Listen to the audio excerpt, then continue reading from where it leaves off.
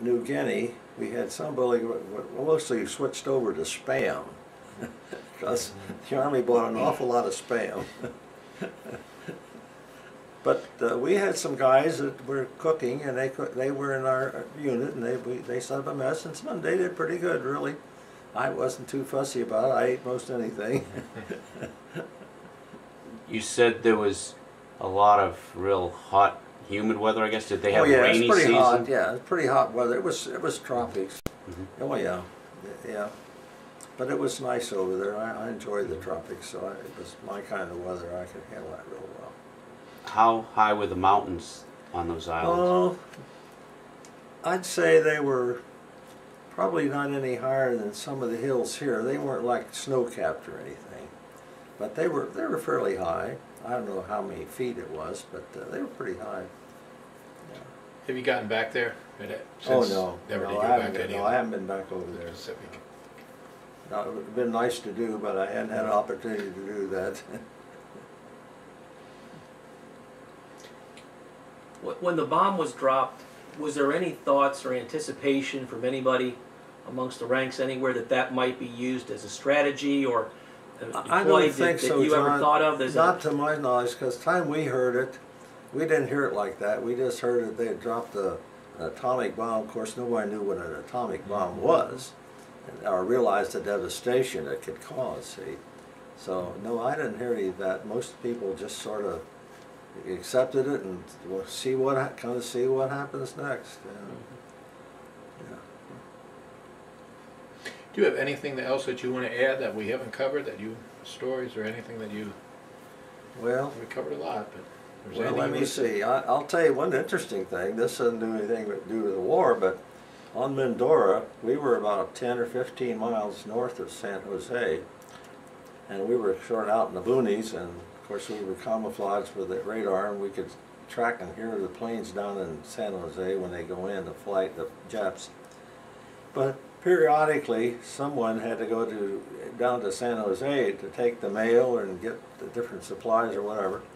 So at one of those trips, I was the guy that went, and you had to walk because there was no roads. It was all hiking, and as you go along the coast, where the streams would drain into the ocean, it was a swampy area, and it was mud. It was black mud, and it was quite deep. You couldn't begin to walk through it. So how did you get around that? You'd either have to take a boat and get out in the ocean. But what we did, they have water buffaloes over there called carabao. They're huge animals, and they use them to domesticate them. They use them like other animals in this country. And so we had some Filipino kids would go along with these carabaos.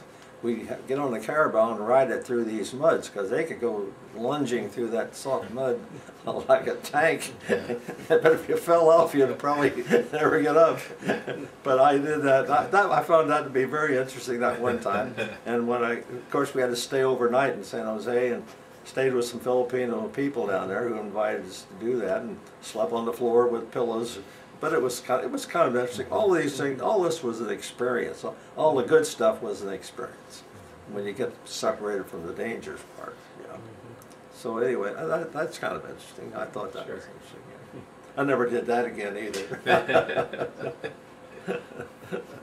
Did most of your mail come by ship? Well, I assume it did, Ken. I don't know. It was just an APO number. Mm-hmm. and I don't know how it got there. I don't know if they flew much of it over, or you had to keep it as light as possible. Mm-hmm. I knew that, but and of course all the mail we generated had to be censored.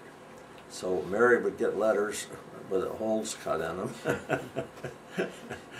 Well, could you tell from the date on when the letter was written as to how long it took to get you? I probably could, but I don't remember. Yeah, I'm sure it took a while. Oh, it took a long time. I'm sure it did. Yeah. Well, we certainly want to thank you, Mr. McGraw, for your story and for your service. Well, I thank you guys for listening. No, it's our pleasure. Thank you. Thank you very much. Well, I thank you. Appreciate it. I hope I've helped you something.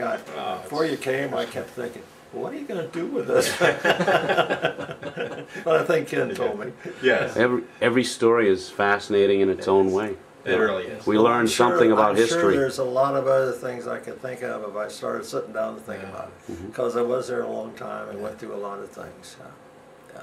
Do you have any scrapbook pictures? Oh no, I tell you, before we came over here I had a lot of mementos and things, but we moved out and I had to clean out the house, and this place is so little, I don't have much left. Yeah. I did write up something, I'll give you a copy of it. I wrote up That'd be something for great. my kids. They were bugging me recently about, why don't you write some of this down, because we never heard it. So I'll send that to the Library of Congress. okay. Yeah, All right. we've got a manuscript from that other Okay. veteran. What a wonderful project it is, the Library of Congress, the Oh, Veterans. yeah. I mean, to do this, to It is. preserve these literally tens of thousands, hundreds of thousands of stories. Yeah, Yeah, I for think it is approximately- wonderful yeah, that it they're really doing is. that. It Yeah, is, I really do. Yeah, then your kids too, and Oh, and sure, get you a copy sure. of this. Oh, yeah. You know, get copies. Yeah, well, I of it. appreciate getting a copy of Yeah. what y'all doing here. And I'm sure your kids will enjoy that Oh, too. I'm sure they will, Because yeah. it is Yeah. a living legacy. I wrote him a letter every day he was over there. Yes, she did. She wrote a letter every Every day. day? She wrote one every day. I was over there. Daggone. No, I'm not sure I got them all, but I Yeah, think did you get them in like bunches, like you get 10 or 20 at a time, sometimes and then bunches, yeah. The other I wish we would have fellow time for that. Marvel and a Hobbit had. Well, shall we tell him what I sent you? I don't care. every day, huh? Every day. Every day. What'd you send? Wow, a letter. Well, No.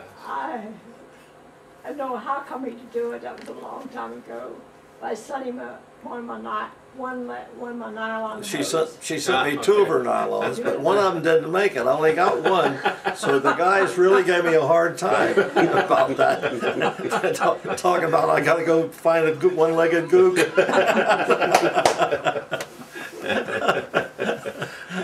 Not easy. Not easy. And I got that when I was in the hospital with hepatitis. I had hepatitis in the late day, and I wound up in You a got that. 76 station hospital, which was a group out of Pennsylvania. But I had hepatitis, and I don't know where I got it. It was all they called it was infectious hepatitis. So I don't know what kind of hepatitis it was, but fortunately I recovered from that. Yeah. So anyway, I had my star flag in the window You were in my home. every day, huh? Oh, yeah. And I'm sure you saved every letter, didn't you? oh, no, I wish I could have, but no, I don't. Oh, what was that like when you got to meet? Where did you meet? Was it when you came back home? Where did you It first? was the office, my office. Oh, I don't think it was there. But was it? I don't know where we met. You get off the train in Well, you Newport. live right. She lived almost across the street from me, so. Oh, is that right? But honey, you got off the train in Newport and came Okay. to, I worked at a finance company in Newport, family finance, made loans. And he got off the train, I was just 2 blocks from the train, and he walked over to my office when he came home, and I was really I surprised. bet. So you didn't know he was coming home that day, huh? No, Yeah, that surprised you. I bet you were Well, surprised. anyway, it was an experience. Yeah. And I'm Sure sure was. these guys coming home from Iraq are going through all Yes. kinds of things now. Yeah. You know. yeah. Yeah. I'm sorry for Yeah. it. Yeah, it's horrible what's going on. Yes, over it there. is But they horrible. have to. And it's a darn That's shame that we couldn't had a better approach than what we Yes. did over there. Yeah. Yeah. But again, that was.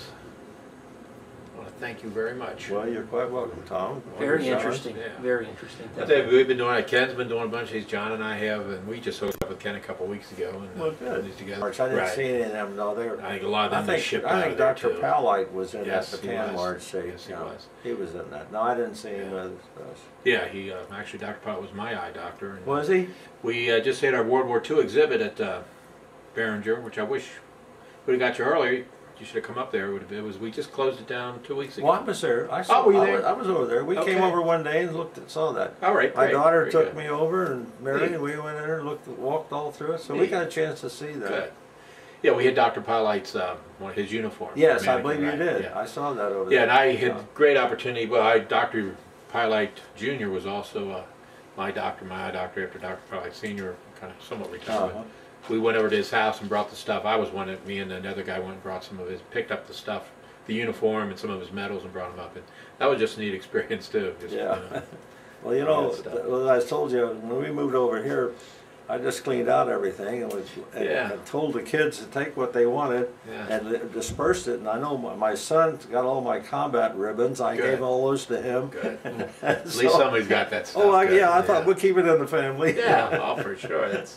That's historical. Oh, yeah. That gets passed down. So. Yeah. All righty.